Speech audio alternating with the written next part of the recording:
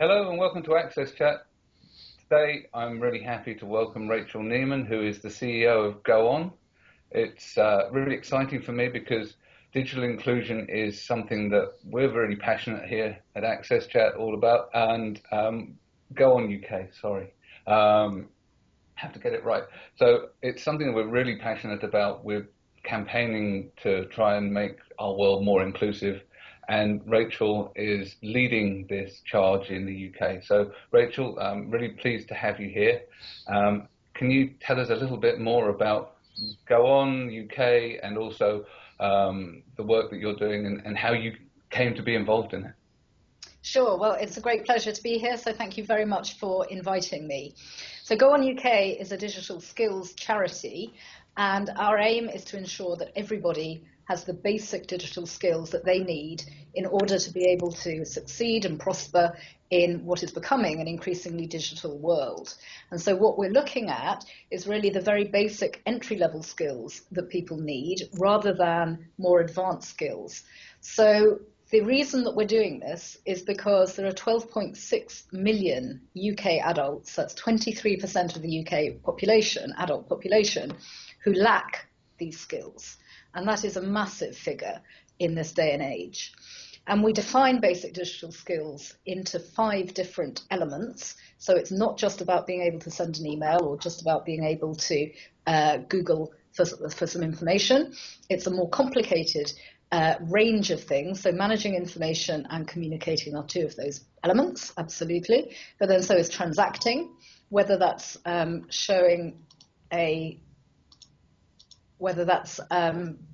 doing online banking or online shopping, or even filling in an application form online. It's problem solving, which could be, are you able to use an online help? And creating. Can you create a simple post? Can you create a CV or something like that? So the combination of those skills will make you digitally capable and literate for the 21st century. So we look at individuals, we look at charities, and we look at organizations, small organizations, SMEs in particular. So we've got a very wide remit, and the issue for SMEs and charities is equally severe, if you like. 1.2 million SMEs lack those basic digital skills, and 58% of all charities lack those basic digital skills. So this is a very significant issue. I can imagine, especially since the charities and the third sector is what is becoming more and more relied on to deliver services, and there's a push for digital by default. Absolutely. Becoming ever more important. So, what role does Go On UK play in working with those charities to help promulgate those skills and those the good practices? You're absolutely right to point out the issues with digital by default. I think one thing that people tend to forget is that the heaviest users of public services tend to be those who are more likely to be digitally excluded. So moving those services online means that the most heavy users of those services are least likely to be able to access them. So this is a real issue and a real problem. Universal credit in the UK is a clear example of that. So what we're trying to do is to make sure that we work through a whole range of partners, whether those are voluntary sector partners, whether those are private sector partners, whether those are public sector partners, because this is an issue that affects all sectors. It's not just something that government should sort out. It's not just something the private sector should sort out. This needs to be a proper public-private partnership.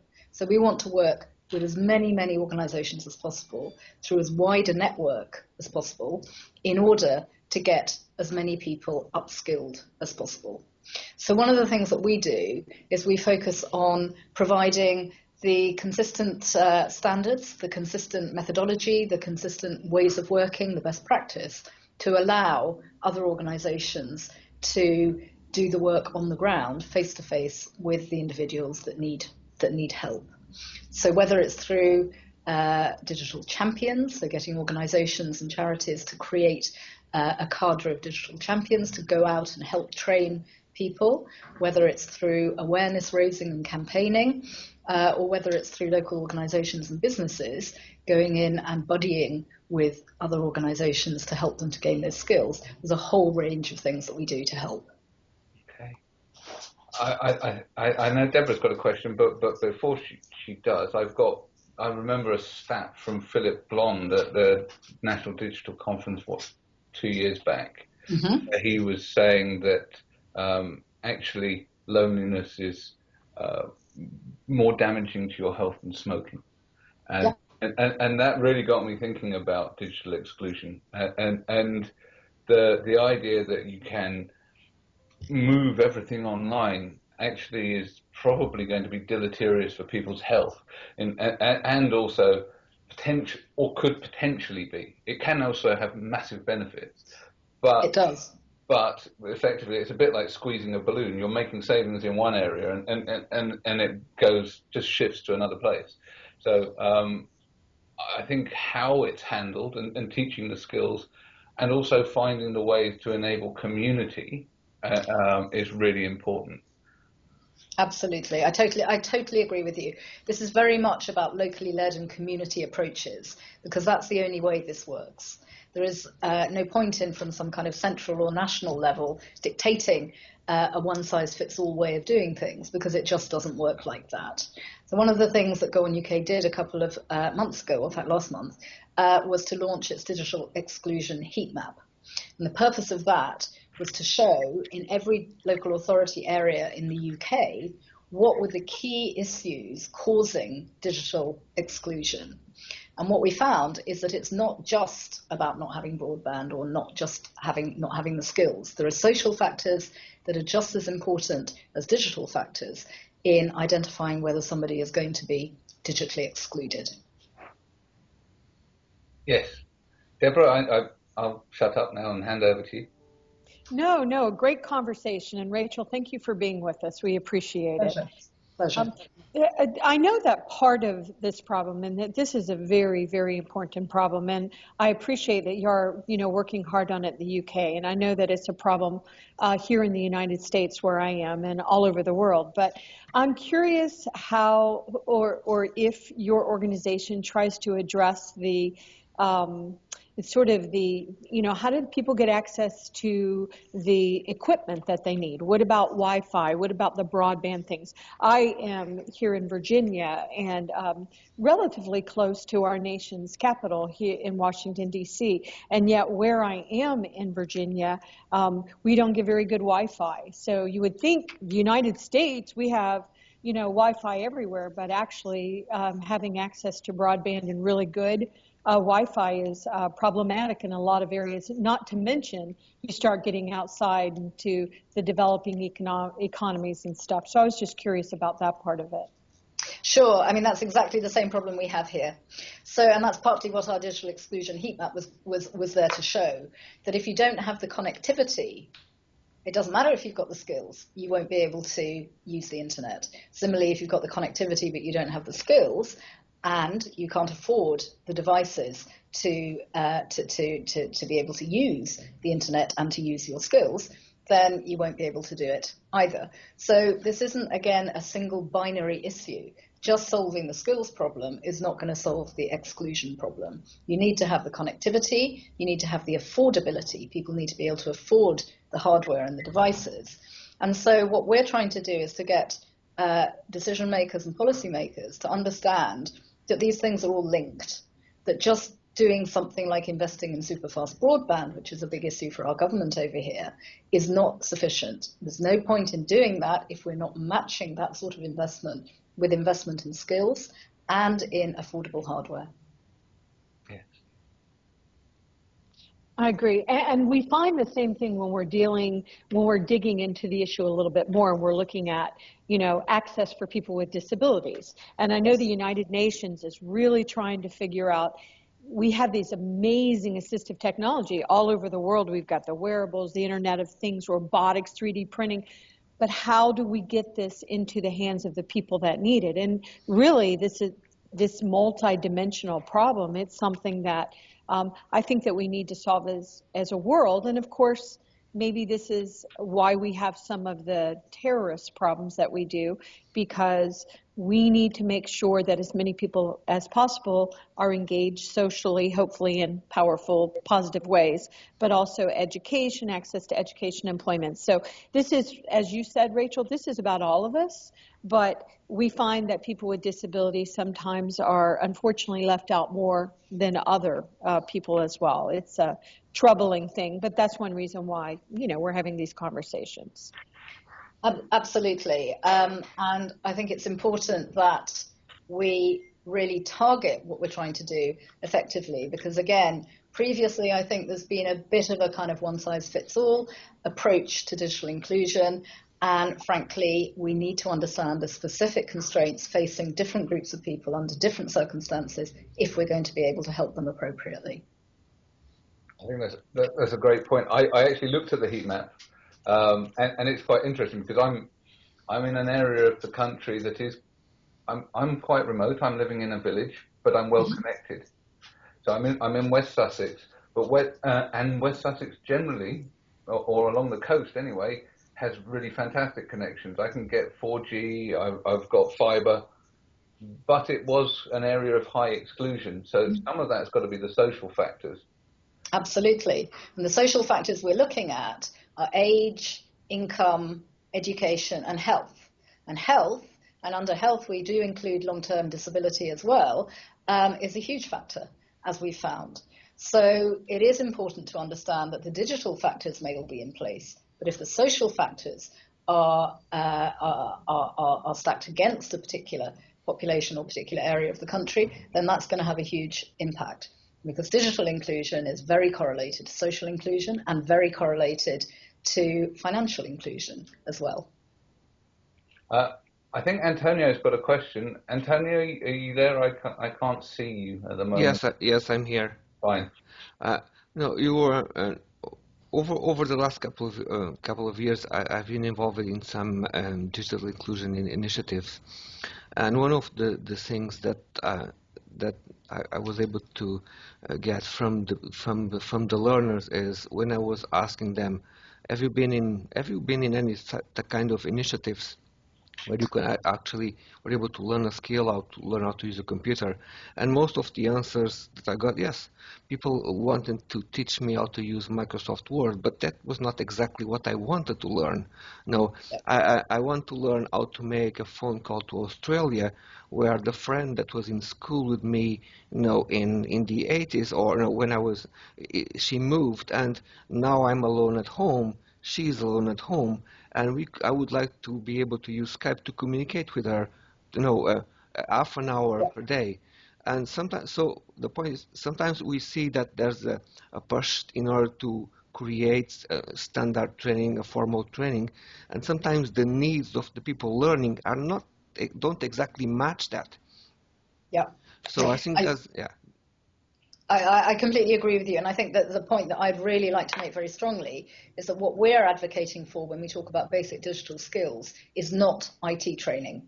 It's not about IT training. It's not about learning Word, how to open a Word document. It's not about learning how to manipulate an Excel spreadsheet. It is about what is the outcome you're trying to achieve? What is it you want to do? And how does technology enable you to do that better, simpler, quicker? So it absolutely isn't, and I think this is, we try to be very outcome focused. So what is the outcome that you want to achieve? And this is why digital is the enabler, because otherwise you focus so exclusively on the technology, which frankly is the enabler rather than the end result. And if you focus on that technology, then you will put people off, and people will think it's not for them, and people will think it's too complicated. If the technology comes in almost as the secondary element, you're actually trying to do something, and the technology is the thing that will help you do it, then people will be much less afraid of it and much more confident in using it. No, I end up with questions of people saying, okay, this is the only device that I have to access the internet, and they were showing me a tablet. So I only use this device to access the internet when I'm at home. And I struggle to identify and to have a separate level of trust when I do online banking. I'm not really sure if the email from my bank if I should trust on this email or not. I'm not able to understand that. I would like to have a good experience or to try to be effective when I'm using the mobile app of my bank, when I'm using the device. So I don't need to go to the bank. But somehow I want to be able to make sure that I'm doing the right thing without running any risks when I'm using my tablet. Yeah, I think, again, what we're trying to do is make the definition we have of basic digital skills quite device agnostic. So it doesn't matter whether you're using a laptop, it doesn't matter whether you're using a tablet, it doesn't matter whether you're using a mobile phone, the same principles should apply. And I think with apps, it's very interesting how apps have gained popularity, and like anything, some are good and some are not so good, and some are safer than others. And I think we absolutely need to increase education about the safety and security of anything that we do through any of these electronic devices. So that's why under our basic digital skills framework, safety and security run all the way through. So we talk about those 5 different elements: the managing information, communicating, transacting, problem solving, and creating. But safety runs right across all of them. What do people need to do in each of those circumstances to keep themselves safe? And I think what I would say to anybody who's concerned about using an app is to go, for banking, for example, would be to go straight to your bank and ask any questions. If there's anything that you're unsure about or unclear about or unhappy about, please do ask the question, because they need to get that feedback that it's not immediately clear from the app that this is safe. And that's very important feedback for them to get. Okay. I think that's fantastic. I'm coming at it from a slightly different angle. It is understanding how we can use organizations like yours to get the message across that ease of use is broken right now, and actually it's becoming more broken. So when we're talking about digital skills, I know people that have the digital skills that were able to transact, and yet new iterations of applications come out and new design paradigms come about, and suddenly you're removing the ability to do stuff. You're removing the obvious affordances of buttons looking like buttons, or the user interface is hidden behind the hamburger menu. Who's going to know at 70, 80 years old what the hamburger menu means? So it's again, I'm not trying to pick on any particular organization, but really, it's a first rule of customer relationships that you shouldn't make your customers cry.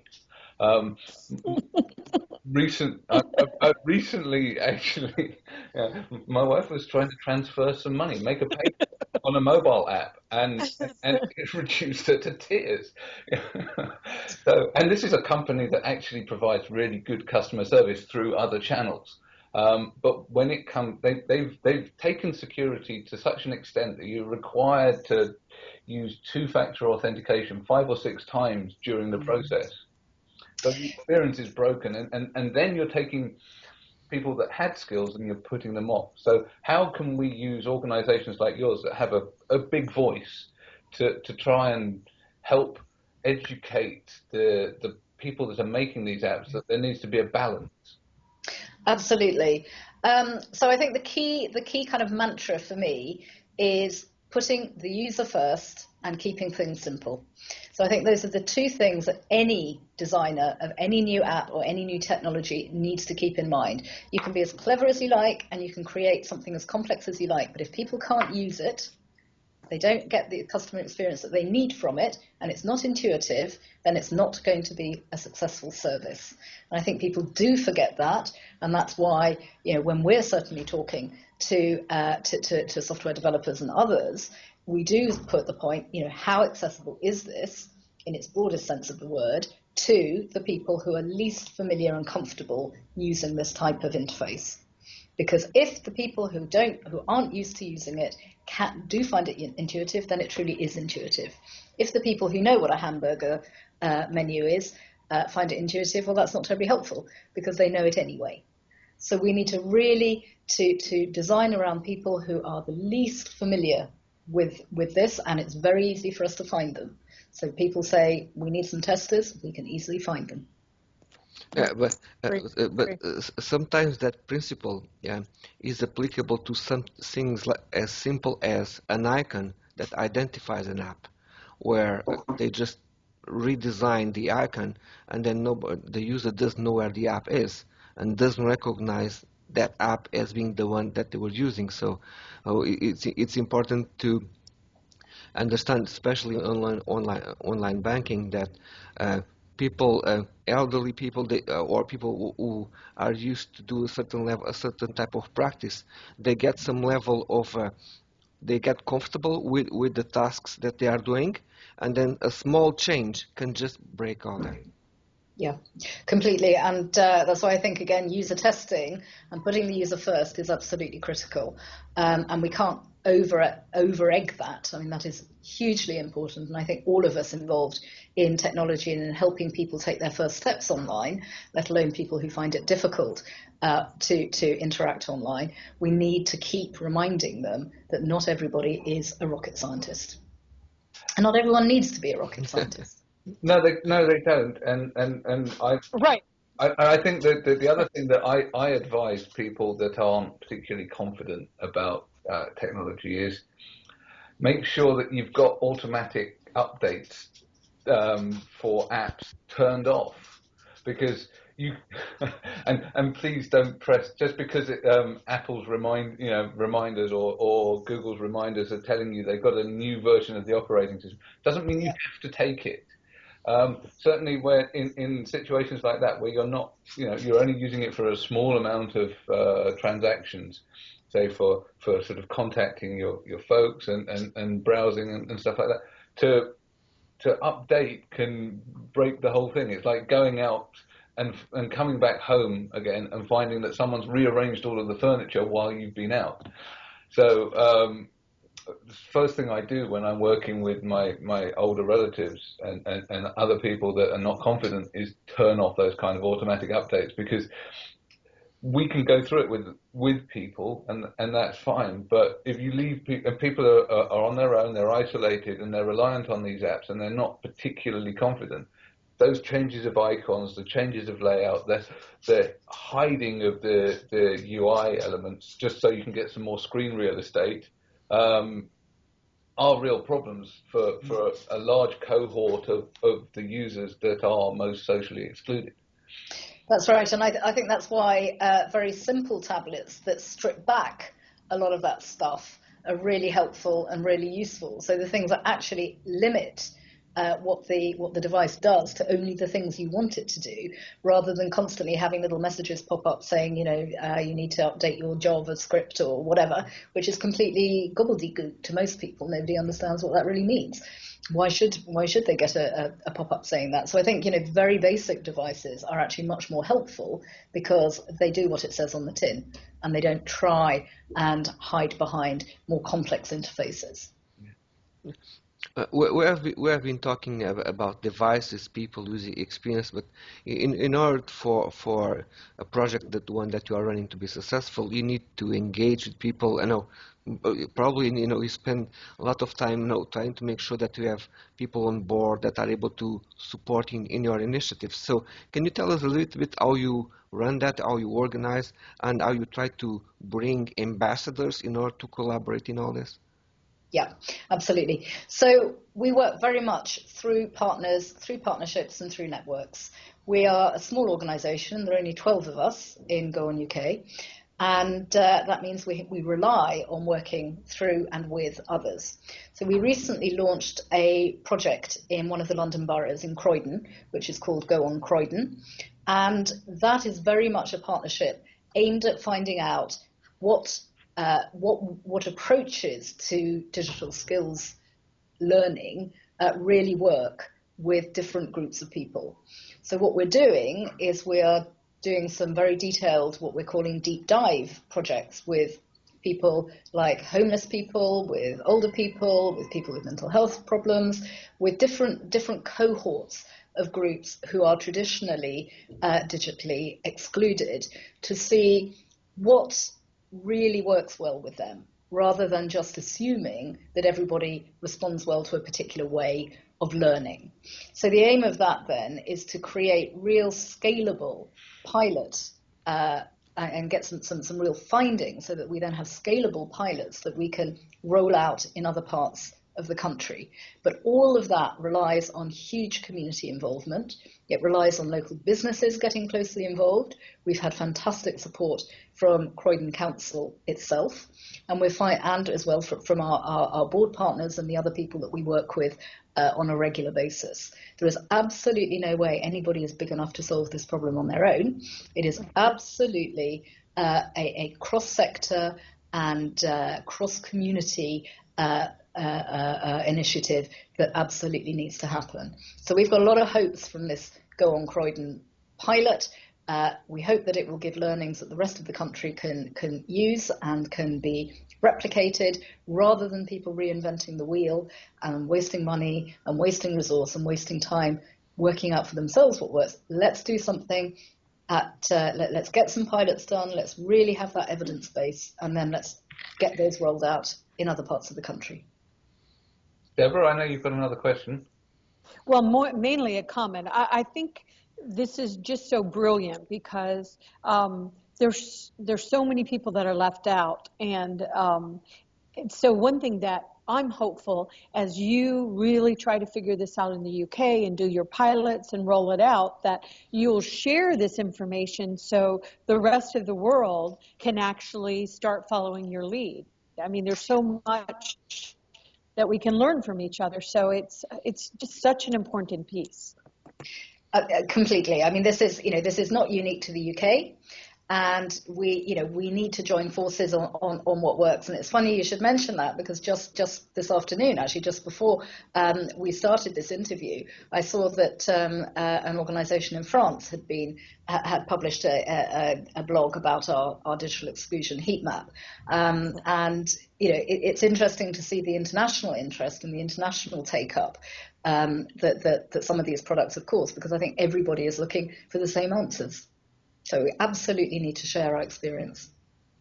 Yeah, I think that inclusion in being able to use digital services has a huge positive impact on people's lives. If we look at, and most of it will be on mobile devices, whether it be expensive iPhones or cheap $100 Android tablets.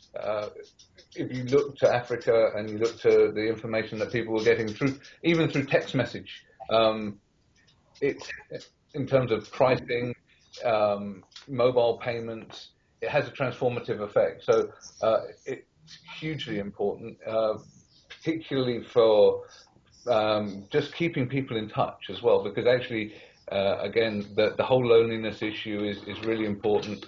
People with disabilities tend to be isolated through the fact that they cannot necessarily be mobile, and therefore finding ways to communicate through digital channels can also be positive. So we talked about digital tyranny before, effectively through digital by default, but it's also on the flip side a really positive thing for people once they actually get to grips with being able to use digital devices and learn digital skills. Absolutely, and I think that's a really important thing to stress, which is actually everybody has a passion, everybody has something they're interested in, and if you unlock that passion and then show somebody how they can find out about it and follow it and do it online, so whether that is about being sociable and talking to friends and creating new friends and taking part in their local community, even if they are housebound or bedridden, or whether it's showing somebody that they can get the latest, whether it's knitting patterns or gardening information or whatever it might be, or sport online, it begins to make people see the relevance of it to their own experience. Because quite often people will say, well, that's not for me. I've never needed it. I've never used it. It's a bit too frightening. It's, I don't have the confidence to do this. It's just not for me. But once you make it relevant to them, they begin to realize that it's not something to be afraid of, and that actually it's something that's hugely empowering.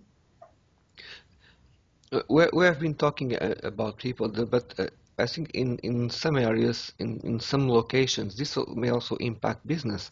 Sometimes we have small business who are, who look at, they able to read in the news and say, new mobile payment system, and then they realize, oh, I'm using the same register for 20 years. I don't know what to do. So, what is the link that we have here? Yeah. So as I said earlier, 1.2 million SMEs in the UK, that's again almost a quarter of all SMEs, lack these basic digital skills. And quite often these are the sole traders or micro businesses. So really the organizations of 1 to 5 people, let's say. And these are the organizations that could most benefit from the types of technology that can improve their effectiveness and their efficiency and their productivity. So one example that I sometimes use is a single-handed hairdresser in a high street. So she's cutting people's hair. She doesn't want to have to. She can't employ anyone. She can't afford to employ anyone. But the phone's constantly ringing, and every time the phone rings and she's in the middle of doing someone's hair and she can't take that phone call, she's losing a client. So if she was able to implement some type of very simple appointment booking system, for example, which can be very intuitive and very easy to find, then she wouldn't lose those clients. So it's thinking about what is the business problem that you're trying to solve. If you're a micro business, what is the issue affecting you? What is it you don't have time to do? What is it that you wish you had more resources for? And then seeing if there's a technology solution that would help you do that. And then again, you begin to prove to organizations that this is something that is relevant to them. And it's not about implementing hugely expensive major IT systems at all, but that there are things that can really benefit even the smallest of organizations. Okay, Deborah, you have one last point before we finish? Yes, I'm so impressed with your work, Rachel, and this is how we change the world. And this is why we do AXSchat, because we want to show the leaders that are really making a change all over the world and how we can all tie it together. But it's interesting as a middle-aged woman and a technologist. I'm a technologist. I love technology, but there are times when it overwhelms me. And so I look at like my 90-year-old father-in-law who keeps getting spammed and he loses all of his data. And I think, it must be so hard for him or my mother. And so I just applaud what you're doing, because this is how we really start to change society in meaningful, powerful ways, and let people be who they are, regardless of whether you're like my colleague Rosemary, who was born with cerebral palsy, and she doesn't have a lot of control of her body, but she's a brilliant woman that has something to say and a lot to contribute. So I just really applaud the efforts that you're making there, and I'm so glad that we can help shout out to the world, that this is happening in the UK, and then hopefully we can all learn from what you are doing over there. Thank you. You very much. I very much appreciate that, Deborah. That's great. And thank you, Rachel. It's been great. Wish we had more time to talk. Looking forward to the Twitter chat tomorrow night. So thank you very much, and goodbye. Goodbye. Thank you very much for having me. Bye-bye. Bye.